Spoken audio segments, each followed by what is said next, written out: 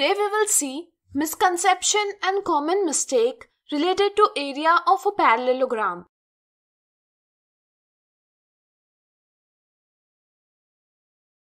Misconception 1.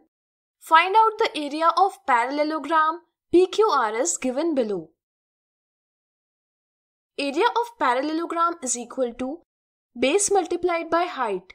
Students often consider any side of the parallelogram as height. Like, they think that in parallelogram PQRS, side SR is base and PS is height. Therefore, the area of parallelogram is 6 cm multiplied by 3.5 cm is equal to 21 square centimeter. With this misconception, they give answer as option 1, which is wrong answer. Remember that any side of a parallelogram can be its base, and the perpendicular drawn on the base is the height of the parallelogram. In this parallelogram, we can see that the perpendicular is drawn on side QR. Therefore, QR can be taken as base and PT as height.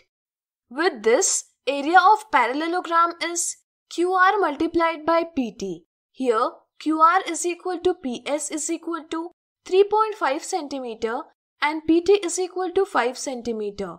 Therefore, area of parallelogram is 3.5 cm multiplied by 5 cm is equal to 17.5 square centimeter. Therefore, option 2 is correct.